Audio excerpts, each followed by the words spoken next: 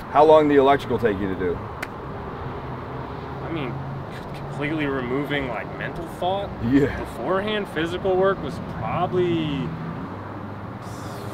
I'm gonna say 75 to 100 hours. That's what I think. Including like building the mounting panel, laying it out, right? Everything. That's pretty much spot on.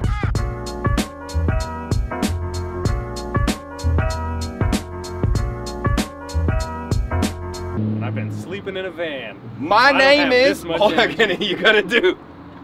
My name is Colin, and I've been sleeping in a van. A man with a van has a plan.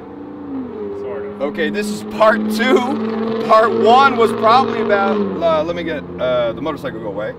Part 1 was about a month ago. He stopped in here on his road trip from picking up this beautiful Sprinter van to pick up his electrical components. He went home, he spent about 3 weeks, 4 weeks, 6 weeks. I'm not good at counting, 6 weeks building out this van from scratch. Took about, the electrical is about 75 to 100 hours. Yeah. And it's a van for a man, a lady, and 2 dogs. So let's take a look inside and let's go further with 2 dogs and see how they roll the Badlands. Well, those kennels are nice, right? Yeah, they're safe. They're safe. They're safe. They work good. I'm pretty sure they're crash proof. You have the air conditioner on right now. Yeah. You're rolling the AC. Yeah. This is the RTX 2000 in here. Yep. And did you make this mount or you bought that mount? The bezel is purchased. You hear that AC up there just rocking and rolling?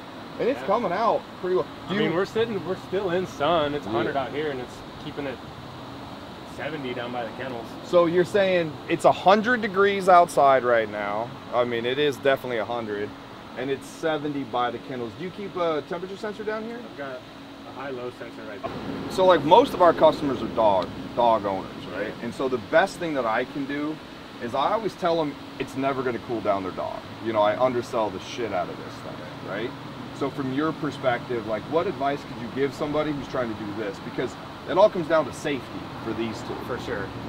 I never really took into consideration, you're the one that made me realize, like, you're not cooling down outside air, you're cooling down what's in the car, right? So I insulated this thing real good and did a test. I took these high-low tracking, put one in my Nissan and one in this after I'd insulated it, sitting in the same sun for 5 hours. This thing was 92 degrees and the Nissan was 140. So that made me... No way! Yeah. So car interiors are always like way hotter than the outside. Yeah. Air. So that adjusted my expectations quite a bit because I'm thinking like, okay, I'm never gonna open this and it's gonna be 65 degrees in here. Yeah. And it's 85 plus outside. But was the air conditioner running for that test or no? Okay. Nothing. So 100 degrees, 140 in the car, 92 in here, well insulated. Correct. Window curtains? I don't think I even have the window Okay. curtains. All right. So the insulation makes a big deal. For sure. I only stress tested it once before we left, and I left it at like 50% charge and just turned it on full blast and walked away, and 4 hours later I came back and it was off. It was at like 4%. Okay. So I haven't gotten a good like run test. Full 100% down. Yeah. But I wouldn't think twice about leaving them for 3 to 4 hours. So guys, this is a pretty interesting build, and the reason why is like everything in here is done for functionality, right? We used the original headliner that was in here, saved a ton of time and a ton of money, and it looks seamless in here. Most vans come with it, but if it doesn't, it's a very cheap upgrade to get. And then you put the lights, the 12-volt lights in the existing headliner. Everything's built in from there. So the only thing you then had to do was build these walls right here, basically. Yeah. Yeah, as far as interior panels go, the only thing that was sort of custom built were the wall panels and, of course, the cutout over the wheel well that mounted all the electronics. Oh, yeah. So, guys, this air conditioner's running. This is the Dometic RTX 2000. You have the Cerbo GX touch controller up there. Let's see what it's at 100 degrees outside. What month is this? June? July? What is it? May. Late May? May, the end of May. It's 100 degrees in Phoenix. It's 639 watts. With your window curtains up, what's the temp in here, would you say, if you gave it a guesstimate with this? 78. 78. With this RTX 2000, so that's a 25 degree delta. in 100-degree heat. You have to remember that you in this sort of application, you want to turn the air conditioner on before the interior temperature of this reaches 140. Bad time to turn it on, because then we're cooling it from 140 down to 70. That's just going to crush your batteries. What we want to do is turn it on in the morning when it's hit 70, and then ride the wave up, and then you can ride it back down. Remember, if you're going further in comfort, ride the wave.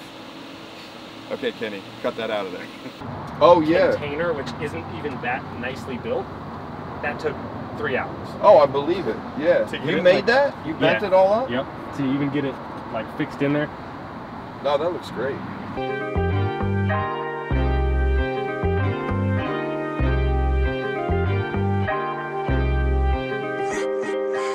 3 months traveling. They're just going to be spending the next 3 months traveling around from place to place. They're going to send me text messages from all the places they go, and I'm going to be stuck right here in Phoenix, Arizona, dying, not happy.